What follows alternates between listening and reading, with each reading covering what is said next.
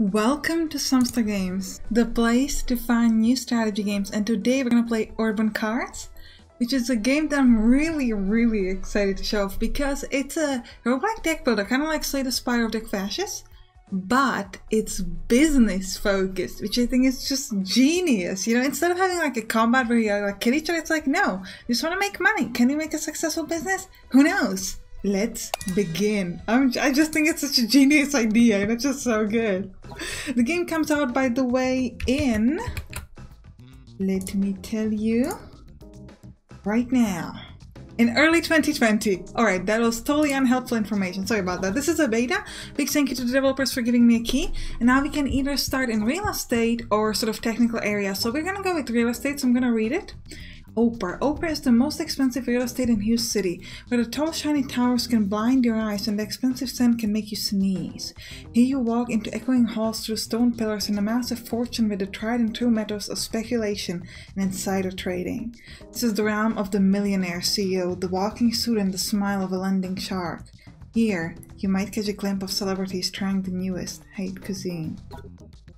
I'll read it to technology too, because it's a really good read. Akibara, the technology valley of Hues City. People walking around with cybernetic enhancement, the faint glow coming from the windows of gamers, spending endless hours playing competitive games online. This is the birthplace of a new tech and the apps that rule us, of electronic beats and coding poetry. This is the playground for tinkerers, digital artists, modders of the third dimension. This is where Bitcoin fortunes are made with other people's data. This is where Big Brother comes to watch. The descriptions are just genius. Let's do the real estate thing first, but like, oh my god, this game. Oh, I'm so excited for this. Alright, so this is kind of like a path. Sometimes you get options, sometimes you don't. First we got an event, so let's do this thing. Elections are coming up, so the governor of Hues City has lowered the taxes for companies of your income bracket. You are getting money back. Hey, you voted for the more progressive candidate, but on the other hand, you do need a new pair of fabulous boots, so we'll take it. You get $2,000, and also next game will start with plus 300. Thank you. Let's go. You can do suits level 1, event, or gamers level 1. Let's do suits level 1. Essentially, we can pick an opponent, so that's where we're fighting. And up here, we're gonna have a goal in a moment. Okay, so we first gotta pick a hand. You can either reroll or you can start over. So we're gonna take this hand, and I'm gonna talk to you about how the combat works in a second. Alright, so our goal is to get to 3,000. Whoever gets 3,000 first wins, and death is like a separate thing. Essentially, if the death carries between games, and if you reach maximum death, then you lost. So there is no mana, or essentially mana, what would be normal games, is here money. So I've got 600 money. It's also sort of the end goal, so you don't actually do damage to the enemy or anything like that, which is really interesting. That so like the mana mechanic is the same as the target mechanic, which is really fun. And at the start of each turn you get 100 gold. You have a limited amount of cards. Cards are not unlimited, which means that if you run out of them, you just play the turns, but you can't do anything. So something to watch out for. You have 3 different sort of resources in the game, which come from the cards. We have buildings, like this main office, and the startup. We've got clueless interns who are workers, and then we've got henchmen. The buildings are actually called biz. And here we have sort of like lanes. So these things in the middle, this row is buildings, and each one of these sets is a lane. And down here you can place your henchmen. Over on this row you can place your workers, and here you place building. I'm going to start this off by placing a building over here. And this building is going to bring me 200 per turn. It has a 5 sort of like defense point. You can destroy buildings. It cost me $400 to build it, and it gave me 400 in debt. Now I still have some money left, so I'm going to have this clueless intern work, and she makes me 100 if I control a business or a building, which I do. So I can place over here. So she's the worker. We do not have a henchman yet. That's alright. So we're going to end our turn. Can't do anything else, and then he's going to go. Next up, we can build another main office. So at the end of our turn, we got the 100 basic, and then we've got 200 from this office and 100 from the workers, so 400 total.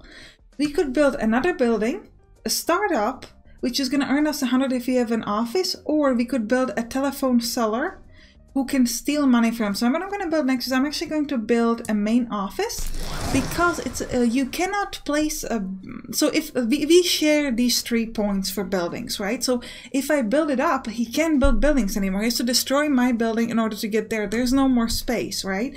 So that's why it's a really good idea to place the buildings when he can. I'm going to end my turn, wait for what he's going to do. He's probably going to place something over there. Yeah, he's smart. So he's placing his own building over there.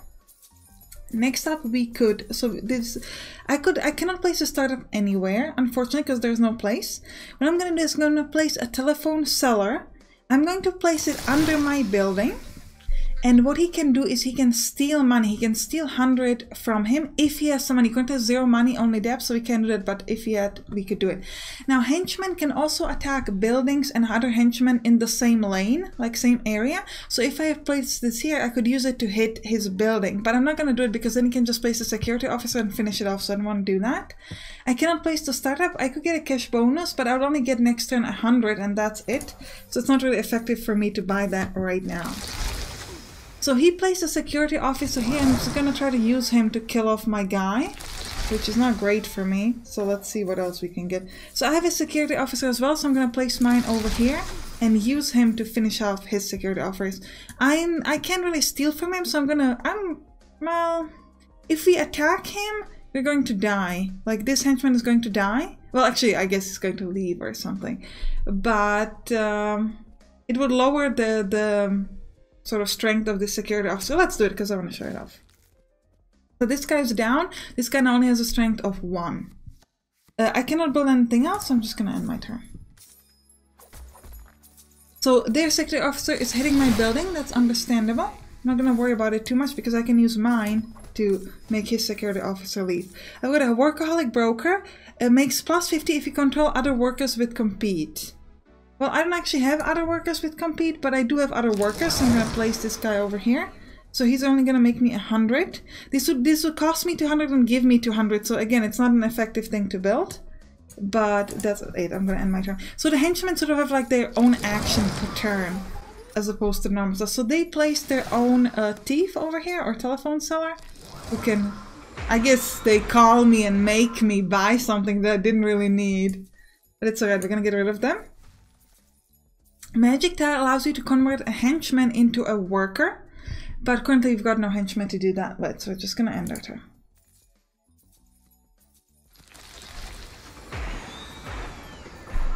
So what he did was building improvement, and which means he just increased sort of like essentially the HP of a building. We get nothing to play. I can only, I could actually use this, yeah, I could use this on his guy as well, which is actually quite nice. So I've sort of got rid of his security and give myself another person who's gonna work for me. Right. Now I have reached 3000, which means I have won. I have 800 debt that's gonna carry with me over till the next game. Because I won, I can now pick a card.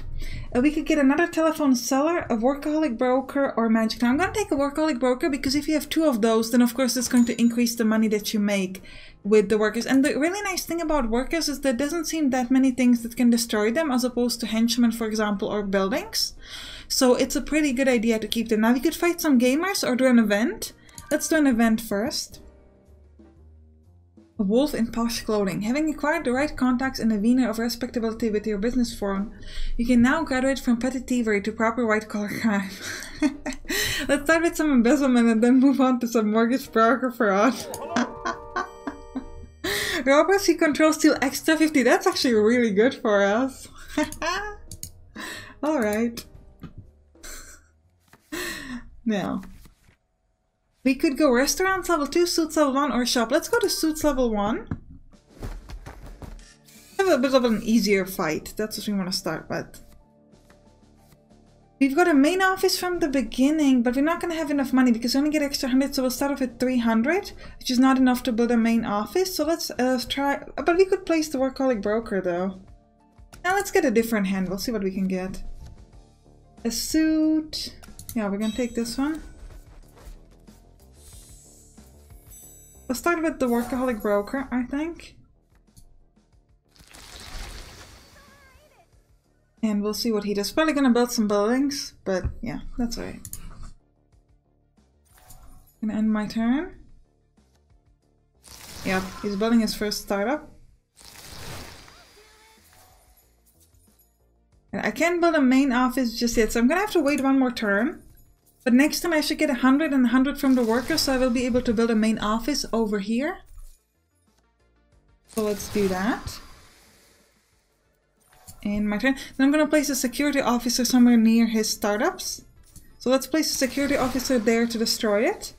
And then we're going to go with the workaholic broker. So now they both make me 150. So I actually get 300 from here, an extra 200 from the office. So that's 500 total per turn.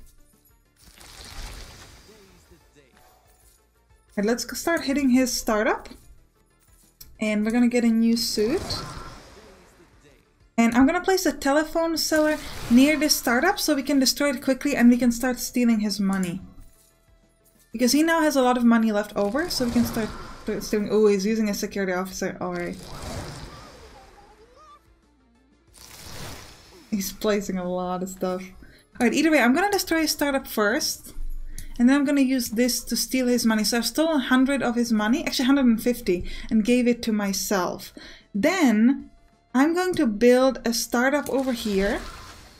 And because he's going to kill this guy off anyway, I'm actually going to use the magic tie to turn him into a suit, because he would just kill him with a single hit, so there's no point to worry about it.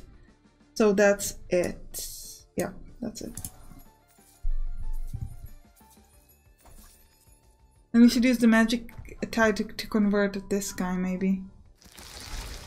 We should have done that, that would have been smarter. Alright, we'll do it now.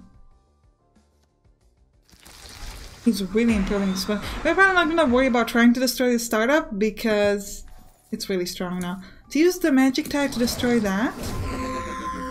Alright. And we could use a main office, so we can actually upgrade the main office that we have. Because it's upgraded, we get extra 50 and it increases the sort of strength of the building. He has no more cards, so he's just gonna get his 200 and use his henchmen, but that's it. He can't do anything more than that. You get a cash bonus, that's gonna give us a lot of money, that's effective. Do that. And we're making a lot of money per turn. That's nice. We make 300, 600, 1,050 per turn is what we make. He is stealing some of our money, but that's not too much of a problem for us right now. Well, how much is he making though? He's making 500. Alright, we'll be there first. Alright. For a second I got worried, like, is he gonna make it to 3,000 worth first? No, he's not. He's not. He's gonna make it close, but not quite there. We gotta get rid of the debt pretty soon, though. Alright. We could pick another clueless intern, startup, or telephone seller. Let's grab... I think I'll go with the clueless intern. And the reason for that is you can't always place your building, but you can always place your workers. You also unlock new cards. Add +2 defense to biz, or salesperson, or taxi. Move one of your henchmen from one student. Ooh, taxi seems really useful. We've unlocked it all. Taxi seems really nice. Let's go to a shop. Psst, you, come here. May just have what you're looking for. Ooh.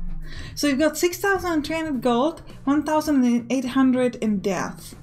Hacked laptop. Enemy has 80% chance of making -500 when they earn 1,000 or more per turn.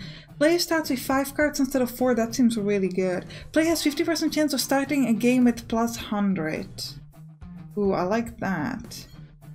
Because the +100 would get us to 400 on turn 1, which would be really useful because you could immediately place an office. We're gonna grab the lucky coin. Building improvement, clueless intern, main office, or a magic set. Another clueless intern, no. Let's take the checkbook instead. We'll leave the shop. Oh, what do we got next? Debt and trade, suit saboteur, and an event. Let's start an event. Coaching expenses. You were secretly making fun of your employees' expensive coaching calls, and they talk about personality types, but hey, it seems they're actually getting more productive. Now the invoice are out. Increase your debt by 500. Next mandatory lunch hour, yoga. Worker class intern makes +100. Nice. A debt and trade. We're gonna go to debt and trade because I would like to get rid of my debt. Oh man, this is just, oh my god. Listen kid, playing indie games does make you rich. Invest your time in something else. Oh, come on. What if you are a YouTuber? What would you like to do? I want to pay my debt. I mean, I can pay 2,000 of my debt, not the whole thing, but I'm gonna do it anyways. You'd also trade cards. Do we want to trade cards? Let's check. What is that? Let's see what you got for me. We could get a security officer. No, we're not gonna do it. Bye-bye. Bye-bye. That was so good. Alright, let's do gamers level 2.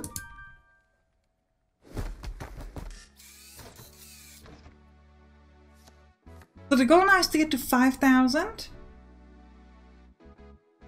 I'm gonna start with that. We can place a startup.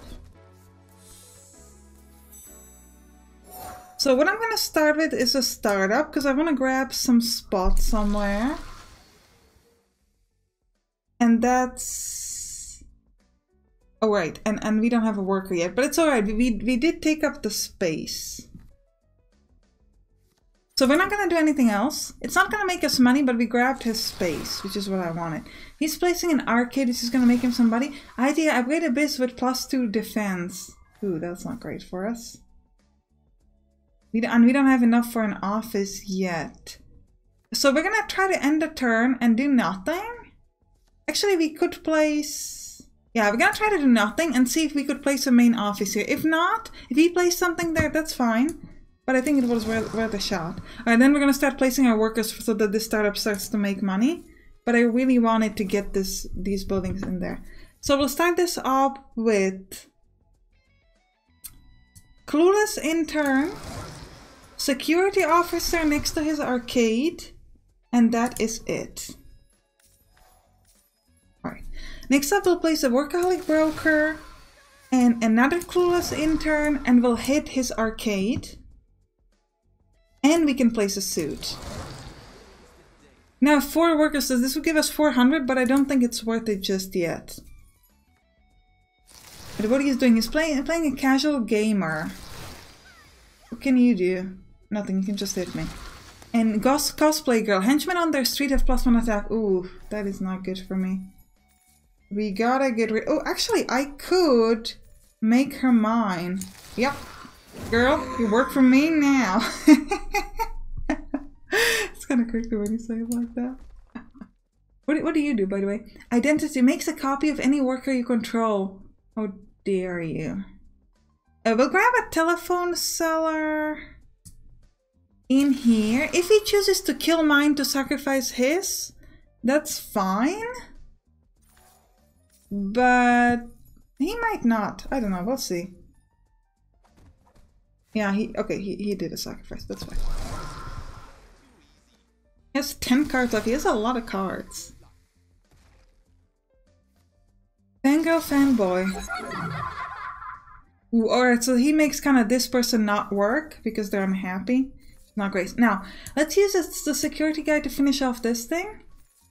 Now, we could either try to upgrade this office, but I'm going to try to place this here and make sure that actually he cannot place anything where he wants to place stuff. And then we're just going to end... actually, we're going to end our turn. I'm going to use our security officer to hit his identity thief. Let's see if that works. Ooh, he gave me a death. That's okay. We're going to actually get rid of this thing of theirs. Get ourselves a bonus. Because we do have a lot of workers. I only have 1 card left. He has 9, which really worries me. He's probably going to destroy that sometime soon. Workaholic broker, sure. Now we do make a lot of money. Question is what he's going to do with his 8 cards. Can he destroy me with his 8 cards? I do not know. Like... We'll see. This is only going to have 1 turn left. And this is 2 turns left at most. No, get rid of her. I'm going to use this to hit her and yeah, it's going to kill us. We can't do much more. However... we might be able to win this if he doesn't get an... Well, actually, he's gonna destroy this, probably. Yeah. Still make money from here, though. Earn plus 50 per gamer you control. This is gonna make him a lot of money. Ah, this makes him so much money. This is really rough for us, and I can't do anything else. But I don't think it's gonna make him win this turn. Which means we're gonna win, because we're gonna get to 5,000 first. But this was really, really rough. Because this is a big problem. Like, if you run out of cards, you don't know what the other person has. It doesn't mean that you're gonna lose. As you see, we're gonna win anyways, even though we ran out of cards first. But it's a really rough situation to be in. And our debt is increased immensely. Alright. Let's get another startup so that we could combine that. Ooh, and I'm gonna grab another magic tie. I do like sort of converting their people into mine. That's a really cool thing. We get some bouncer of the Soho. Coffee chain. Earns 50 every time a henchman enters its street. Oh, it earns 50 on top of the regular 200. That's actually really good. A tip. If you control a restaurant, make plus 100 per henchman you control. Nice. Let's do... Do we have money? No, we don't, because we're gonna need it for the death. Let's go to see some party people.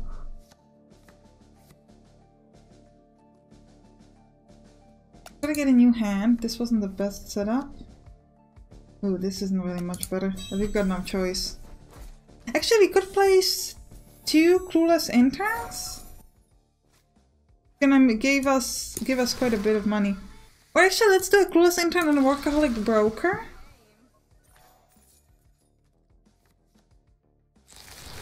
This intern is gonna give us money next turn.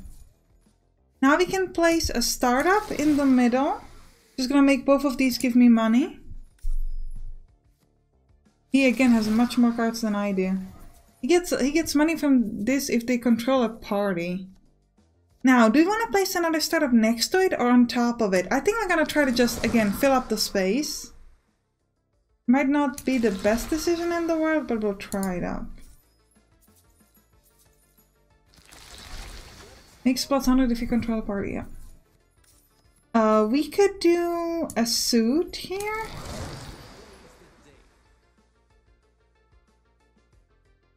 How do you make 200? Oh, this is the extra, this is the special worker that we kind of improved. So that's why it's making 200 as opposed to this one was just making 100. Play 3 fanboy, 1 attack tokens. Ooh, let's place a main office in there. We're gonna need to, and we can actually convert, well actually we probably want to convert something stronger than just this. I assume they're gonna have something rougher than this. Yeah, it's plus 3 attack to henchmen, so now we want to convert this thing. Oh, but it's gonna be able to destroy my startup, isn't it? Because it's just its turn. Yep. Bye-bye, startup. Alright, let's convert it to something of mine. And we'll place a telephone seller in here. In my turn. Build.com. Wow. We need to get another main office so we can upgrade this. No! In that case, we're just gonna have to keep converting their people. Actually, there's not much of point in converting them because they'll destroy the office anyways. So let's just get a cash bonus from our workers. And we're gonna steal some money from him. Because even if I just got rid of one of theirs, it would just still be too much for them. We'll try to get a workaholic broker, and we're gonna kill one of these, I think. We make a lot of money from our workers, which is good. So if we can just do it fast enough. Another main office. Now I'm actually thinking about not placing the main office. Because we should be able to win We make 1, 2, 3, 6, 900 per turn. I'm gonna try to do nothing so that hopefully I can get enough money next turn no matter what he does. Unless he steals a lot of money from me. Because we just need to get to 5,000, we're done. Yeah, that was a very good decision. Had we placed anything that might have cost us... Well, I don't know if it would have cost us the game, but it would have made it a lot more difficult because he started getting like 450 from that. That was really rough. And I think this is a good time to end the episode. You can click on the right top towards the next one because we're definitely going to continue this game. Or you can click on the right, on the bottom towards either Slay the Spire or Deck of Ashes, which are other roguelike deck builders. I'll see you there. Bye bye!